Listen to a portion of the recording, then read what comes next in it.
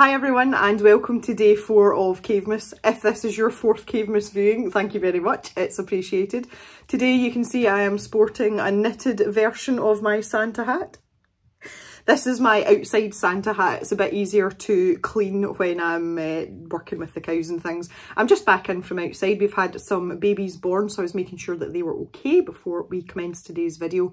I am trying to provide as much variety as possible with these videos, and as the week goes on, things are going to get a little bit more exciting. So I wanted to kind of dial it back a bit today and do one of my favourite things, which is just to sketch in my sketchbook. The reference image that I'm using is available over on the Cave website. The link to the website is in the description. So if you want to have a shot later on or follow along, then you can grab that and you will have the reference photo there right beside you.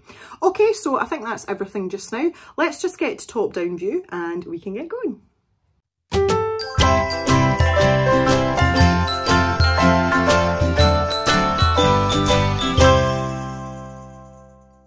Alright, so sticking with my red theme with my lovely nails, here is what I am drawing today.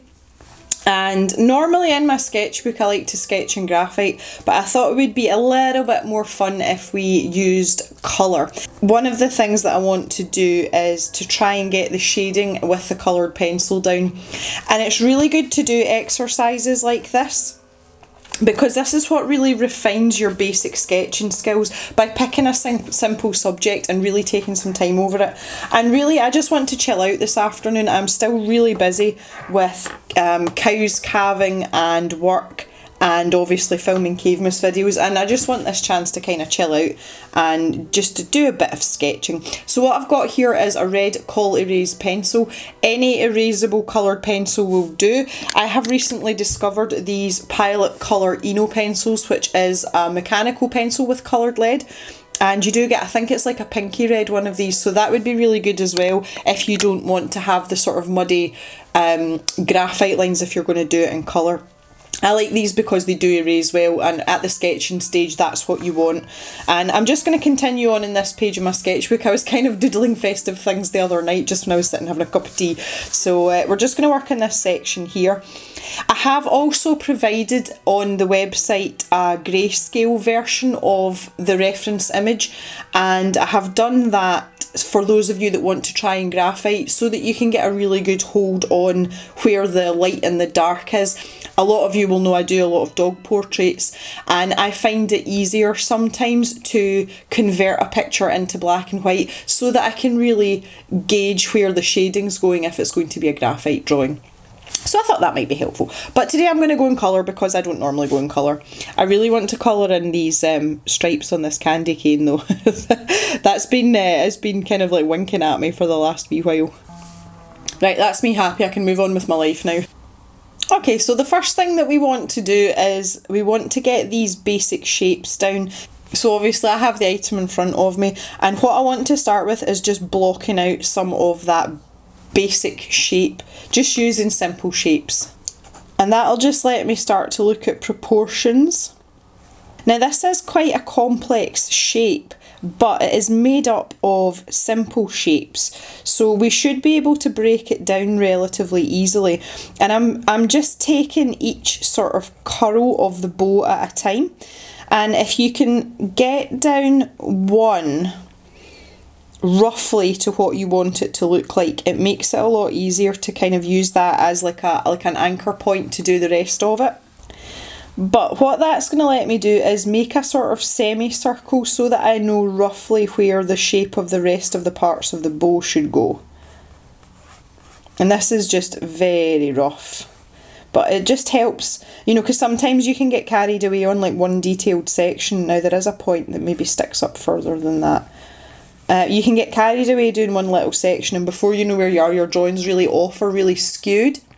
And I want to try and avoid that if possible. And I'm just trying to work out roughly where the back of this little tin is. So it's kind of, if that's the bottom of the curve, it's slightly below that. So I'm going to put this in almost as like a horizon line. So straight away, just by using a couple of straight lines and a couple of arcs, I've got like a really solid basis for working out where everything's going to go. And what that's going to let me do now is just work my way around. Now immediately I'm seeing that proportion wise this line here is wrong, so I've been able to see that almost straight away, so I can take this out and I can adjust it accordingly. So already I've been able to pick out a fault with my drawing, you know, straight off the bat, so that is really, really helpful. I am working, it was like really, really bright sunlight earlier on, but it's getting duller and duller, so I'm also working within the confines of having enough light to film by and not upsetting what's in front of me here. If you are struggling with things like that though, you can just work from a photograph, but everyone that I've spoken to has told me right from the very beginning it's always better to draw from life. And it is more difficult to draw from life, and I know this because I have struggled with that. There is quite a sort of sharp line there. And when I'm sketching this line down here, I'm looking down the bottom to see where it is in relation to the edge of this part. And then I've got this little bit tucked in behind.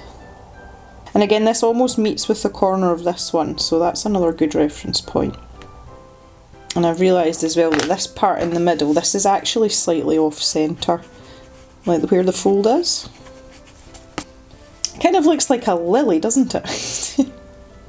This little tin will appear in a later video. you will see in a later video.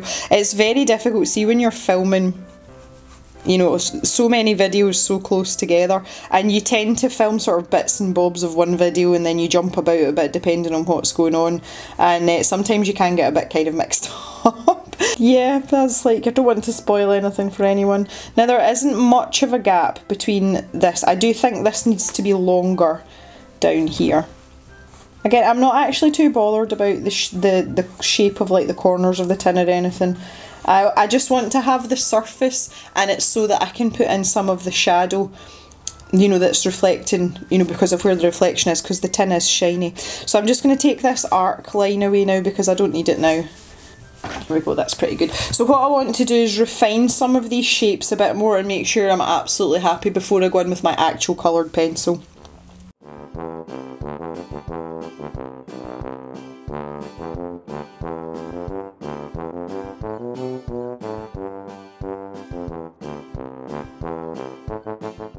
Righto, I am fighting the light once again. I don't know how far I'm going to get with this, but if it starts to get too dark for me to see, I will just continue this filming in the morning.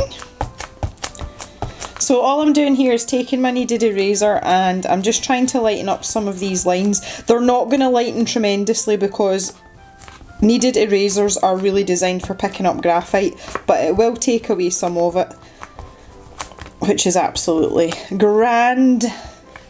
So I'm going to use some Polychromos pencils, and I'm going to start with light cadmium red, which is almost an orange colour, but when you actually look at the reflections on the lightest part of the bow, they are sort of heading into that territory. And we can build everything up in layers, so even if it's not quite the right colour to begin with, we can soon work with it and just start to shape it into something that looks a bit more like the reference image.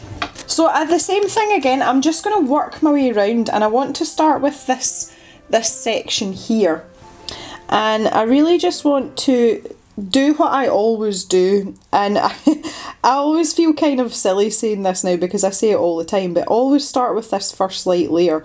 So I'm just going to go over the entire thing. Now you can see the way I'm holding my pencil, it's not the traditional way to hold a pencil. Number one, it's because I'm, you know, the pencil's a little bit shorter, but by using it on its side, so if this is the paper, I'm really like bringing that angle down so that I'm using more the side of the core rather than the tip, and it's just to help me get a smoother layer of colour, because this is a very, very smooth object. Now the smoothness will, obviously it will intensify the more layers we put down, because the more the colour evens itself out. So when you're at this first stage, the first thing you don't do is panic. There will be no panicking. And you think, oh, it's the wrong colour, or oh, this looks terrible, or oh, my pencil colouring skills aren't good enough. I say poppycock. and we just have to do it in layers. Now by just doing one of these little rows at a time, what it's going to help me do is figure out the colour balance, and then once I've got the correct set of colours, it's easier for me to replicate it on all the other parts.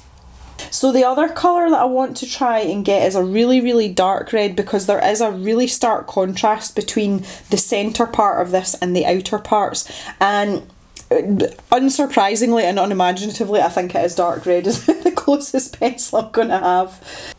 Dark red, there we go. I'm also quite aware of this candle, it's quite close to my elbow. I don't want to set my shirt on fire. This is a new shirt, this is important to me. So I'm just sticking a couple of layers down, and I'm just going to like feather the edge ever so slightly.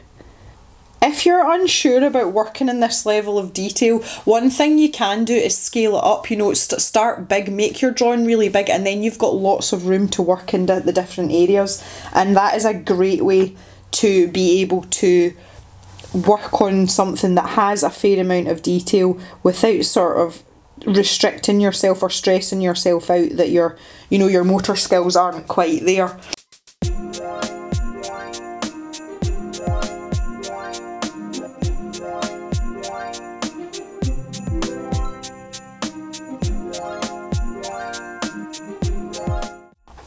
Now I want to shift to Pale Geranium Lake.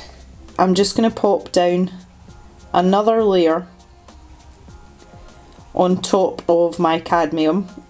So for the lightest part of the image, I'm satisfied that that's the colour I want the lightest part to be. So still using the same pencil, I'm just going to build up some layers and try and get these lines in.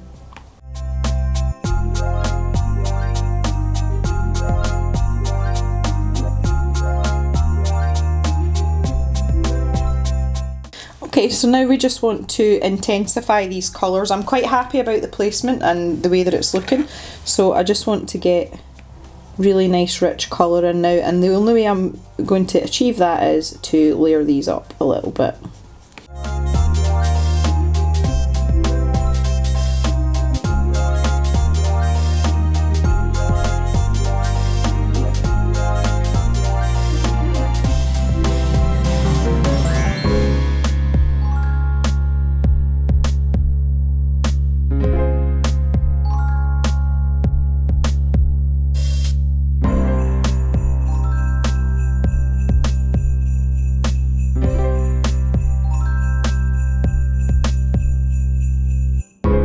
Right, I'm going to have to stop there, guys, because I've kind of run out of light, but again, like the other video, it's not going to make any difference to you. I'll just run this all together, but I'll see you in the morning and we will finish colouring this. Hello everybody, it's the next day, and as you can see I have resurrected my candle. I've picked out another 2 pencils to work with when we get into some of the darker sections in the middle here. So in addition to the 3 polychromos that we already had, I've also picked out Red Violet and Payne's Grey, which we're going to use just, as I say, in these darker sections. So I'm just in the middle section here, I'm just going to pop down a layer of this dark red. No, Red Violet, sorry, not the dark red, because we're going to come in with the dark red. Pop a little bit of this in here, just in this middle part, and then I can start to build this up. Now just working at the edge of this section here where these 2 parts of the bow meet, I'm going to start with this Red Violet because I want to get the part of the bow in the background first, and it's actually almost like an uneven line, so I'm just going to make it a little bit wiggly there. And that's just to give me a boundary to work to when I start colouring this top part, so that I know where I'm stopping. I'm going to go into the Pale Geranium Lake here, and I'm just going to bring that up to meet the darker red just now. As I say, this is just like me mapping out the colours and where I want them. So now that I've mapped my colours out, I can start working away on what I want to achieve. So this first section here is a lot darker. I was talking earlier on in the video about using light layers. I am being particularly light-handed. This is an ELO sketchbook that I'm working in, and it is not the toothiest of papers. It does take pencil well considering how smooth it is, but generally you wouldn't want to be using a really soft pencil if you were going to be in this sketchbook. Now I want to get a really crisp line here, so I'm pressing a wee bit harder, because this is obviously a shape that is very well defined, and that's not always the easiest thing to do with pencil.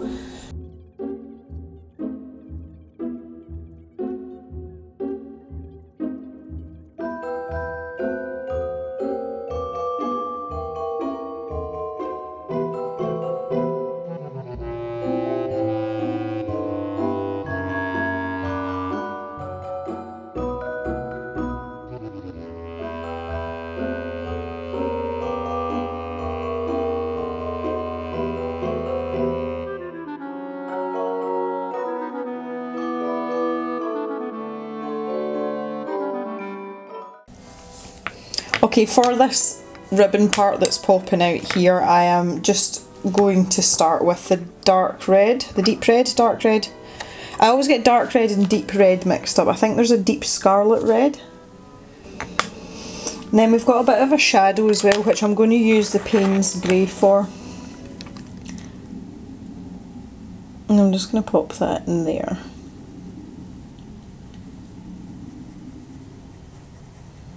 I say when we get to this kind of underside bit, it is quite hard to differentiate what belongs to what, but you can just use your judgment.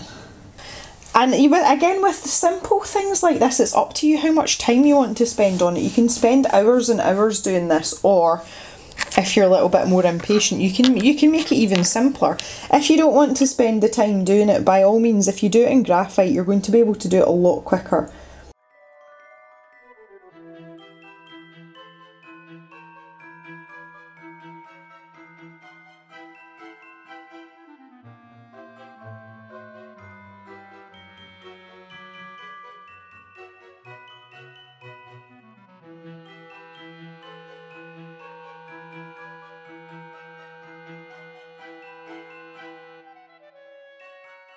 So you can see the way that I'm working around, like the logic that I'm using. Oh, I've got some sunlight, oh my goodness. The way that I'm working around, it's like logically leading me into the next section of the bow, which is kind of what I was hoping was going to happen. Oh, Woo's awake. I don't know where she is, but she's awake. And I am unusually, I'm working the wrong way around. Normally I would start over on this side, but I just fancied starting with that one and went from there. So I do have a few sort of smudgy bits on my paper, but we're in the sketchbook. It's no big deal. This is an exercise, it's not a finished piece. So we can always tidy it up at the end. I need to be careful I'm blowing as well, because I end up blowing my candle out. Oh goodness me. I think one of the key elements of an exercise like this is learning to discipline yourself and be patient. If anybody has an interest in working in coloured pencil, or in pencil full stop, you have to remember that it is one of the slowest mediums you'll ever work in. Okay, so that's me. I've got my base colour now, so I want to start looking at darkening down the areas where all our shadows are. And we've got this line along the top, so I'm just gonna work my way gradually darker and darker. So my next step down was my dark red. Okay, I'm gonna tackle this part in behind here, because this gets quite complicated here.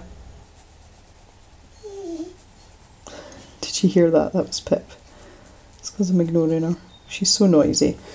So what's happened now that this section's merged into this section, so I'm just going to go back in and add in some more of this Payne's grey to really give us that definition that we're looking for. And again, it doesn't matter if it's not completely photorealistic. I would rather be able to tell what part belongs to what than have everything absolutely perfectly matchy-matchy with the reference image. But that's entirely up to you. That is a very personal choice. Okay, so we've got our dark red. Again, I'm just making sure that I'm keeping the tip really, really pointed, really sharp.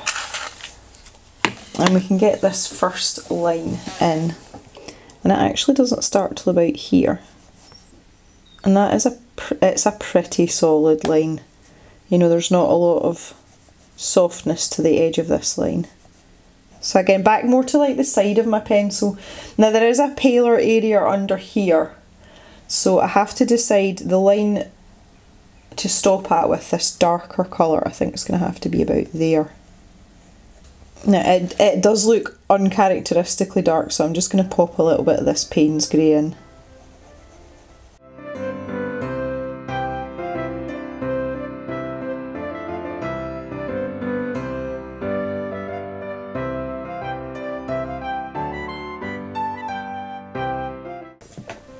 Oh no, my candle's gone out. Oh no. I think we might be done here. Oh no! That makes me a wee bit sad. Okay, so I'm going to work a bit more carefully on this one because there is a considerable amount of detail on this one compared to some of the others.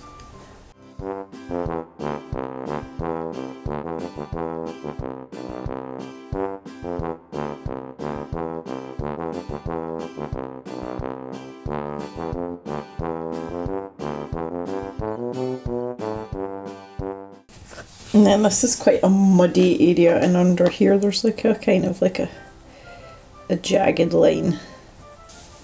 And then I'm going to pop down some of the pale geranium as well, because we've got this sort of lighter area in the middle. And finally a tiny touch of Payne's Grey. So back to my two lightest colours, and there is actually a hint of yellow in the reflection, and it's because I've got a lamp on over there. And it's just caught it and no more in one of these sections. So what I'm going to do is I'm going to get some yellow out first and I'm going to pop it in there. So I'm just doing it lightly just now. I would really like you to look at how ropey this first layer of pencil looks going down. And a lot of people do panic when they see this, and you've got to remember you're going to be putting another maybe 2, 3, 4 layers on top of this. So do not judge your handiwork by this first layer of pencil. As long as it's relatively even, it doesn't have to be super smooth or anything, because that's the joy of pencil, you can work it and work it. Now that looks like a mess. It just looks like a lot of lines, and to be fair it is, it's just a lot of lines. But now we can start working in with our other pencils. So I've got my red violet here, and I'm just going to start on this side. Again, that feels most natural to me, despite starting on the wrong side of the paper for me to begin with. But there we go, we've got that nice and dark there. And then going back to my dark red, I'm just going to blend this out a little bit here and start following around where my highlight is. So you can see now it's quite easy for me to work in these mini sections. And again, if you're doing something that's quite complicated or you want it to look realistic, this is really helpful in not becoming overwhelmed with what you're doing. So I'm going very gently with the Payne's Grey because it is quite easy to overpower whatever it is you're doing. But if you go lightly, you can work with it quite well. Patience, patience, wonderful thing. Now this is a much more defined line in this section between the dark section and the light section. Although it's a jagged line, there isn't so much of a gradient, so I'm going to press a wee bit harder here. And then we have a really dark section that kind of tucks under here. So no messing about, straight in with that red violet. And again, I might just pop a bit of the Payne's Grey in there just to darken it down slightly.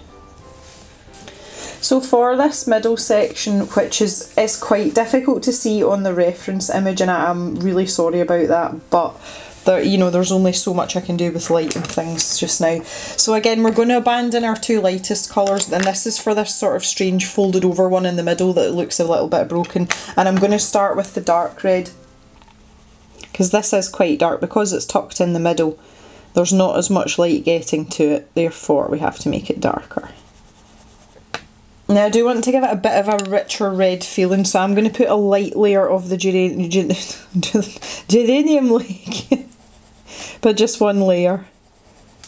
Now there is a bit of a reflection, and it's actually coming off this part here, and it's kind of giving us like a semicircle shape in here. So I've got my lightest pencil now, and I really want this to be quite defined because this is going to help shape where the other parts of the bow are that are in front. So you can see now just by doing that, it's given me quite a defined line down this section and along here, which is what you need when you're doing things like this, because it does get quite messy. Round this top edge, there is quite a light area, so we can just pop that in first. And again, it must just be where the light is catching the subject matter. And this is going to go in here. Super dark. And then I can go back in with my dark red in the centre section here. Ooh. Now we've got this back section in here as well, and it almost looks as if it's got a hint of yellow in it, so I'm going to pop that down first. Again, just oh so lightly, and I'm going to go with the Geranium Lake. Now to keep that definition, I'm going to put quite a dark line round there. It's not there to the naked eyeball and it's very difficult to see in the photograph, but again, this is us looking at the difference between a drawing and something that's in real life. If you're going completely photorealistic, this would be the wrong thing to do, but again, for the purposes of achieving what we want to achieve today, this is perfect. So same situation on the other side here as well, nothing new here.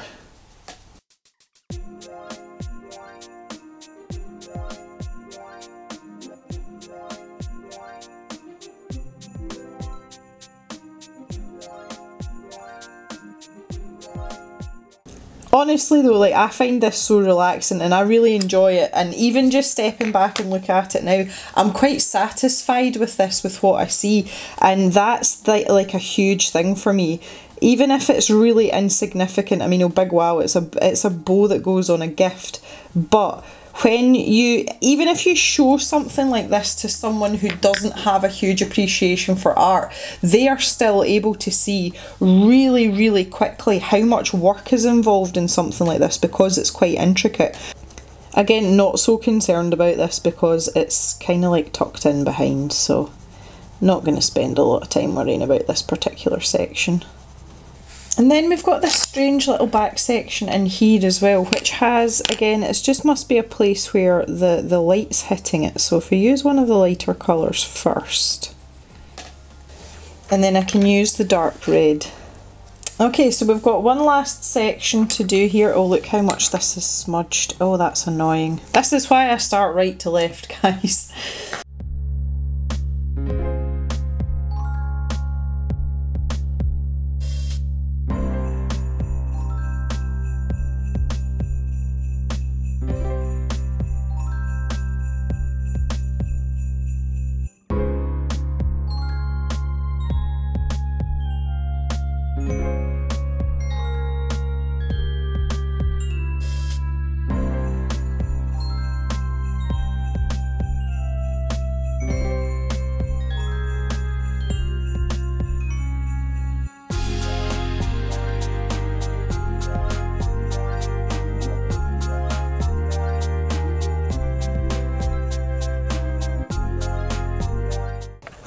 And for this middle section, I'm going to work away with my dark red and my violet, red violet even. Okay, so we've still got this very faint outline of where the lid of the tin is, and it's not really of any consequence to me right now because obviously I wanted to concentrate on the bow. I'm quite happy with it the way that it is, but I just want to take a final minute just to put a little bit of what we call a cast shadow, so the shadow that the bow is casting onto the surface that it's sitting on, and for that I'm just going to use a very light grey colour. I think I'll go with, I've got Cold Grey 2 here, and it is not particularly sharp, and that has been done on purpose, that's why I've picked it. We do have this section here which is where the sticky part, wait till I get my spare bow out, this sticky part here, you know, the part that you actually put onto the present, that just matches my nails far too well. And you can see a little bit of that, so using the Payne's Grey, I want to just pop in, and it is quite an uneven shadow because it's not sitting flat against the tin lid. So if we just pop that in there, and then I can take this Cold Grey and just lay a little bit of that down, and then I can put in, with the Payne's Grey on top, I can put in the cast shadow of the actual red part of the bow, so it's casting onto boys on quad bikes. There's so many noises today. This is why I wanted to film this yesterday. But we can just blend this out, and it is quite dark. So I might even venture in, because some of this reflected light and shadow is going to be projecting some of this sort of red colour. So I've just got the red violet here. I just want to pop a little bit of that in. And then what I'm going to do is take this cold grey, and I'm just going to use it to sort of burnish and blend. Again, really insignificant part of this picture, but it's there, so we were putting it in. Okay, so we've got quite a dark shadow here, but again, the same as I've been doing, I want to kind of map it out with my pencil. And again, I'm not particularly careful about things like this. So I've got my Payne's grey again now, and I'm just going to start working a little bit more into this shadow. And there are parts where it is darker than others, and it's just because of the different facets and the way the light's falling. But again, it's up to you how much time you want to spend on something like this. Personally, for me, I'm kind of like, I'm already saying to myself, my darling, I'm done. The shadow is quite important though, because that lets you ground whatever it is you've drawn. You know, it's not just floating in midair. I think it's nice just to get that sense of, okay, you know, there's something here. It's sitting on top of us. Like, can you hear Pip rattling her bowl about in the kitchen? She's so funny. There you are. So I'm not taking a lot of care, but I'm trying to keep the shading smooth, even if it's not completely accurate. The transition from one area into the other, even though there's quite defined areas, you still don't want it to be a really sharp line, you know, like some of the ones you've got in here. Oh, is Mr. Jem back? I feel you would have heard that as well. See what I mean? It's all go today. Okay, so I want to get a little bit more of this shadow in, because it's kind of a fun shadow. You know, it's a fun shape. Just add in this suggestion of the outline of the tin. If that's what I wanted to do. Again, because it isn't a finished piece, I'm not actually all that bothered about this, but I think it just kind of helps frame what we're doing a little bit, because we are working just in this like corner of a sketchbook kind of thing, so. And there we have it. I'm quite happy with that. I would love to know what you think of this. And if you've enjoyed this video, please let me know, because this is the kind of thing that I would love to do. Maybe like a tutorial style set of videos in the new year or something like that. So if this kind of thing tickles your fancy, particularly in coloured pencil, any suggestions are welcome in the comments. And because I find this really relaxing, and this is my favourite thing to do. If you talk to me as an artist and not a YouTuber, this is my bag. I really enjoy this, although it's very slow and very painful, but it's the therapeutic part of art for me, and this is what I like to do when I'm not filming videos. So any comments are welcome on this at all. I've got a printout, hang on, I've got a printout of the reference picture, so I just wanted to kind of show you those side by side as well. So you can see I've followed it reasonably accurately, but you can still tell that it's me that drew this. It's very obvious by the stylistic choices, the weight of the pencil, and how much I've lightened up the highlights. You can tell that that is a Jem drawing, and that is what I love most about this. So anyway, I want to thank you all very much for joining me today. This is by far my favourite Cavemas video so far this year, and we shall see you back tomorrow for the question and answer video, which I am really looking forward to as well. Enjoy the rest of your day, guys. I hope you're having a relaxing festive period, and we'll see you tomorrow. Bye for now.